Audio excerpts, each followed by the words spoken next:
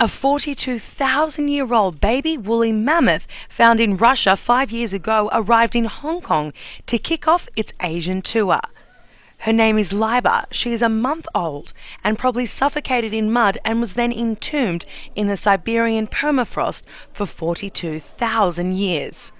Most of her parts remain intact, including her woolly undercoat and shaggy hair, although wild dogs chewed off one of her ears and tail. Scientists around the world have collaborated to study her using cutting-edge technology to find out why she died and provide more information about mammoths at the end of the last ice age. Lyuba the mammoth will be exhibited in Hong Kong until next month before continuing her Asian tour, which will end in Taiwan in summer of 2013. Sally Turner for IB Times TV. 好，